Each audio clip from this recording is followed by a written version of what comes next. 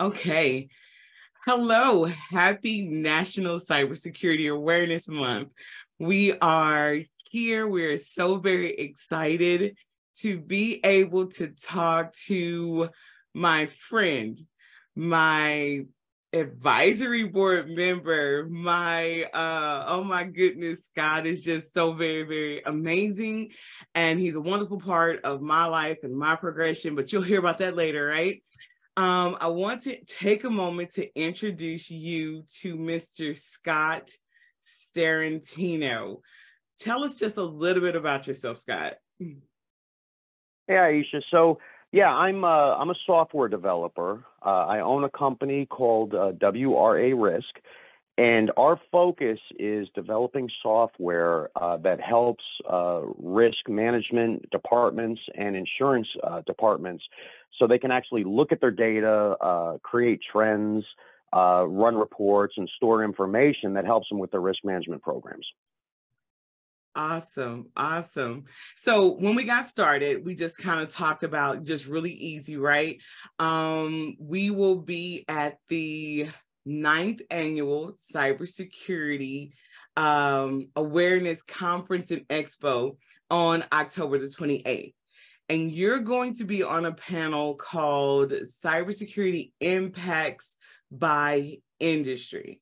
So first, when we talk about, National Cybersecurity Awareness Month, why do you feel that this is such an important initiative?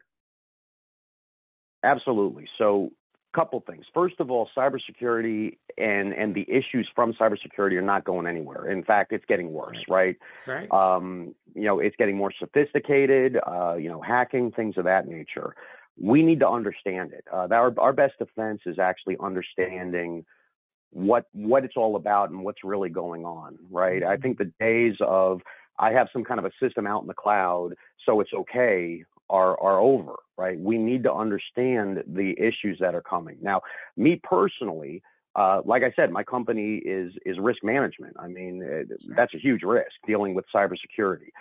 Then the other side of this, I'm a software developer. So everything I develop, cybersecurity comes into play. So I actually kind of see it from a couple of different perspectives.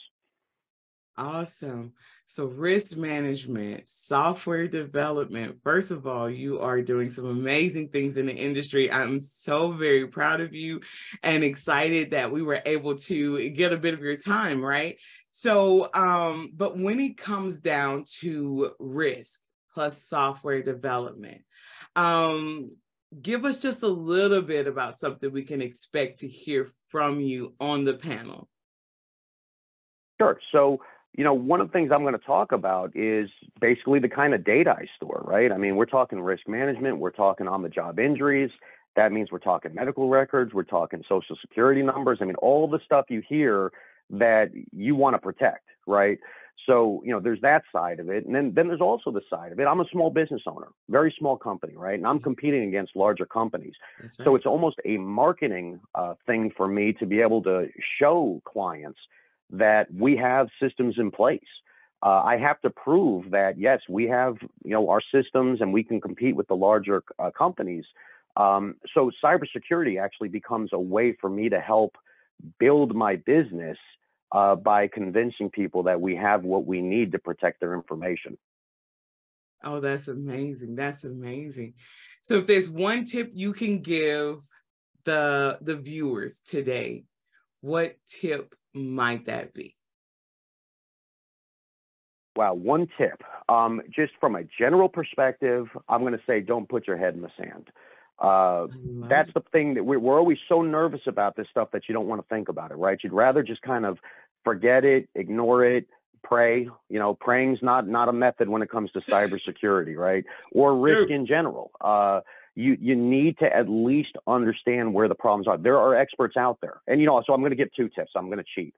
The other one is find the experts that can help you out, right? Because you're not necessarily going to be the expert at everything. But there are people that actually understand it. So if you understand where your problems are and you choose not to ignore them, there's a way to preemptively deal with this stuff. It's a lot easier to deal with it now than once you have a problem. Well, I'm glad you cheated. That was amazing. As always, it's a pleasure talking with you, Scott. I'm always blown away every time you and I meet, we get together.